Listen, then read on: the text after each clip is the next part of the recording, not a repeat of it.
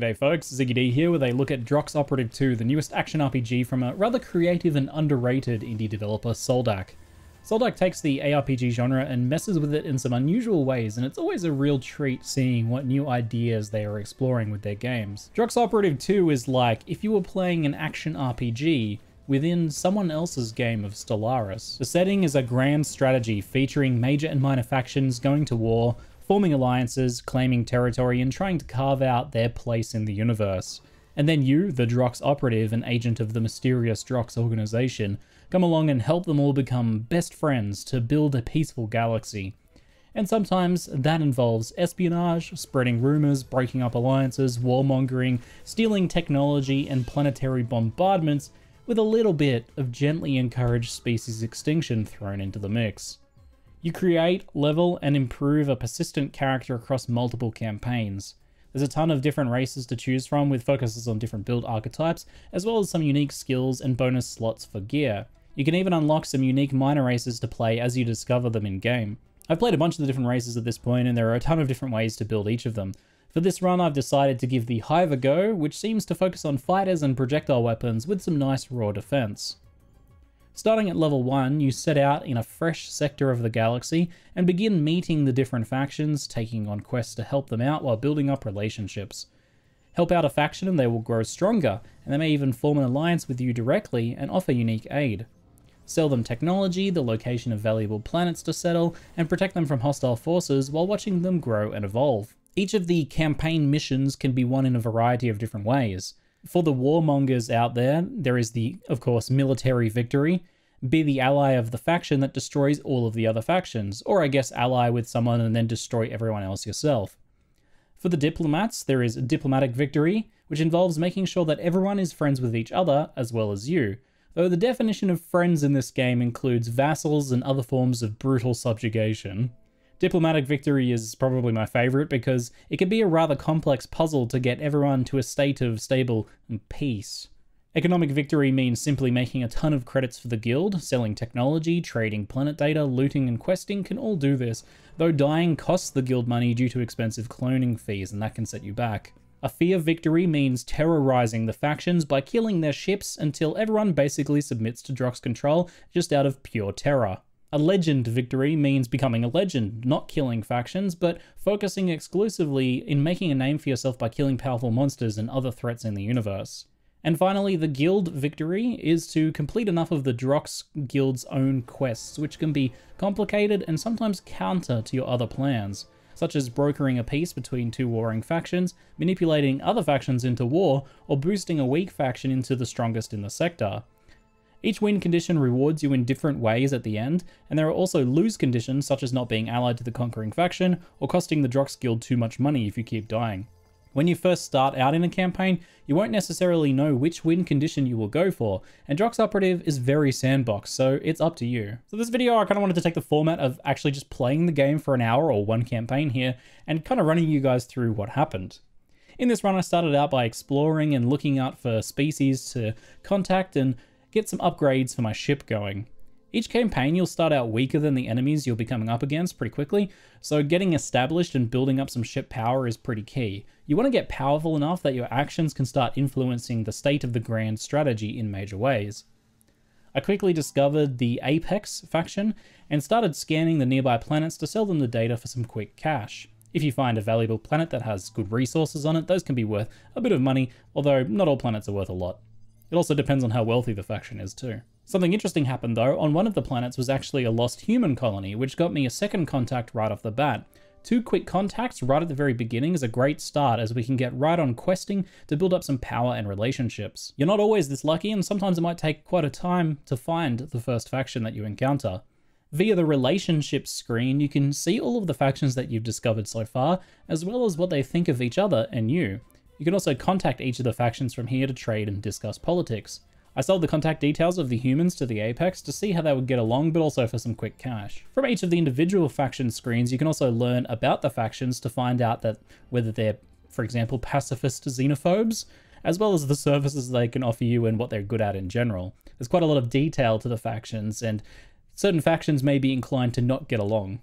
Once you establish contact, you can also start taking quests from each faction, though you can technically do most quests in the game without first accepting them, just doing things in the sector and helping people and then turning in the completed quests as they show up. However, accepting the quests helps you focus and learn what you need to do and where. It's a good idea while learning especially, to focus on accepting and trying to do critical and important quests. And here's why. So the questing system in this game is actually super interesting, as quests change, create new problems, and have an impact on the races and their success in the grand strategy. Say that there is a baddie called Zebnark threatening the Apex. The Apex might open a quest to go and kill him and tag it as a critical priority as he's a big threat to them. Now, if you don't kill Zebnark because you're doing other things, after a while, Zebnark might recruit a bunch of underlings, which spawns another quest to kill the underlings. If you don't kill the underlings, then they may start raiding one of the Apex planets, which spawns another quest to protect the planet. Meanwhile, in the background, old Zebnark is building a black hole device, which spawns another quest. Now, if you had just killed Zebnark right away, none of this would have ever happened. But of course, while you're doing that, other things are happening in the background elsewhere, and the game is progressing. There's this whole simulation of quests evolving and creating other quests in the game. It's pretty nuts, actually, how much is going on behind the scenes. So I get questing for a while and explore, discovering the Utopian faction, who seem to have a non-aggression pact with the Apex. We don't yet have a clear path to victory, but we're getting the lay of the land and building up some power and credits as we level and upgrade our ship. After a while, I figure out that the Utopians have made contact with another race called the Chell, and I buy the contact details to the Chell to find out that the Chell and the Utopians are at war, which is a great opportunity for us. I offer to declare war on the Chell and sign a non-aggression pact with the Utopians in exchange for some bonus credits, and they accept. The Chell are currently stronger than the Utopians, but with my aid I think we can swing the war in their favour. Now, I don't currently know where the Chell are, so I decided to get a little bit crafty. I offer to sell the Chell the contact details of the humans, which they quite clearly want, in exchange for data on their planet locations. They aren't too smart, apparently, because even though we're at war, they accept telling me exactly where to find them. I make my way over with my army of fighters that I've been building up, and newly upgraded gear, and I start unleashing some diplomacy on the Chell, destroying their defenders and blowing up their research station. As I bombard their planet, they frantically signal me their surrender, but sadly, I do not hear their pleas, and the Chell are no more, leaving me to claim some treasure from their dead world and get a serious relationship boost with the Utopians for bringing peace to their system once more. Now, just before all this went down, the Drox Guild actually contacted me and set me a task. These Drox missions are optional, but they are one potential path to victory, and they can pose some pretty interesting challenges to shake up the game. In this case, they want me to boost the humans to become the strongest faction in the sector. Checking the faction screen shows the humans are currently on top as far as I know, but that's only the known factions, so someone else I have yet to discover is actually more powerful than the humans. If we want to get the humans on top, then we have to both help the humans grow, but also find whoever is currently in the lead and knock them down a peg. So I continue exploring and building up my own power while improving my relationship with the humans so that I can work on an alliance with them. You can build relationships with factions in a ton of different ways. Questing, donating items and technology, trading, and helping them in wars or even defending their ships and planets from random attacks, all build relationship. And as your relationship strengthens, you can sign non-aggression pacts and mutual protection pacts, and eventually an alliance, as well as things like trade pacts or free info pacts to automatically share and trade technology and discoveries. Now, in addition to passive points and gear that you find in Drox 2 to upgrade your character / ship, Drox 2 compared to Drox 1 now has a separate tree for ship and racial upgrades. These cost points that you gain as you level up, as well as credits. Some of the passives can be very strong, but the most key thing is the ship size and class upgrades. These upgrades give you extremely valuable additional slots in which to equip more components and weapons. They do come at a cost though. Bigger ships are heavier, and so slower and easier to get hit by enemies. But this trade-off is generally worth it for the extra power an additional item slot implies. So back to the story, my mutual protection pact with the humans ended up getting me pulled into a war with the Apex. As our goal is to boost the humans, helping them in the war is pretty crucial, as an extended war could bog them down and let the Utopians, who are currently rivaling them for power, continue to grow in power and take the top position. As well, there is still the other unknown race which is gaining power in the background, presumably. So, I head back to help the humans out, and at this point I'm stacking some pretty serious firepower, so it's kind of a shock and awe moment, and the Apex quickly offer to become my vassal.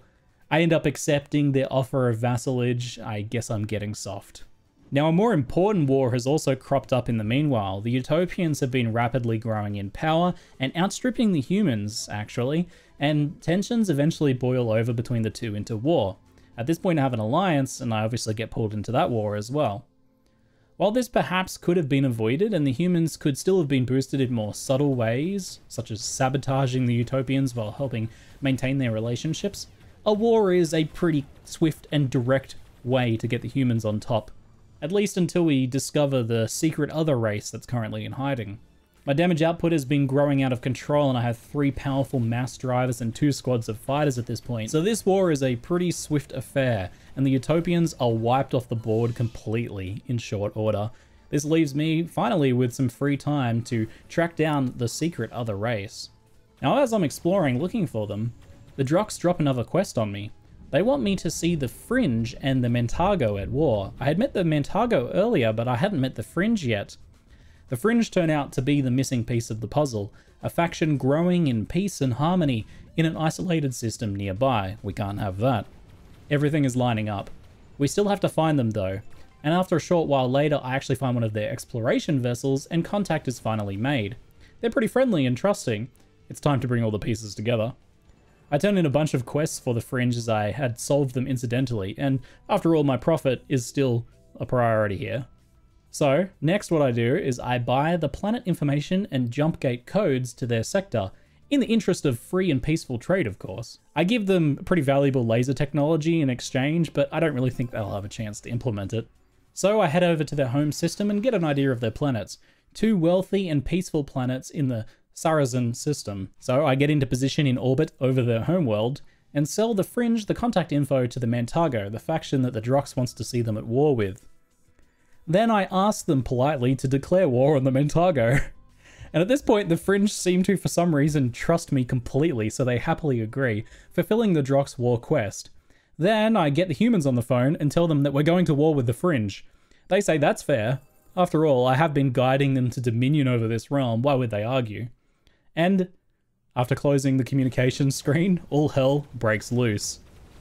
Thousands of lives are lost swiftly in this war, and an orbital bombardment of their home planet sees a swift surrender as the humans claim their place as the leaders of this region.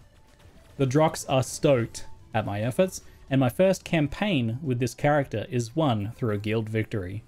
Even if I hadn't got the guild victory here, I think we were on a pretty swift path to a either military or a very militaristic diplomatic victory, potentially. So that's about 1 hour of Drox and 1 campaign on a level 1 character. It can be a pretty eventful affair at times, and lots of fun organic stories arise out of the game. After completing a campaign, you can begin a new higher level one in a different area, and they play out differently each time. You take your same ship and all of your gear and levels and everything, they all carry over into the new campaign, so you get stronger and take on greater and greater challenges as you progress. Even some of the things you've done in previous campaigns will carry over as well, so if you really help someone, like the humans for example, and you encounter them later in a different sector, they will be more inclined to like you because of the support you've lent them in the past. You can, however, reset this entirely and have it be a completely fresh experience each time. You can also change a bunch of settings to make future campaigns on that character different or more difficult, and there's also very fun challenge sectors that have unusual situations to mix things up. Overall, I've had a blast with this game, but I think you, to an extent, get out what you put into it. If you try and make things interesting, they will be more interesting, shooting for different victory conditions, taking on Drox quests that are contrary to your current goals. Mixing things up will keep the game, I think, a lot more interesting, and you'll tell many different stories that way. Like most of Soldak's games, it's a bit rough around the edges, and it's not the prettiest graphically, but it's super interesting with a ton of neat ideas and mechanics.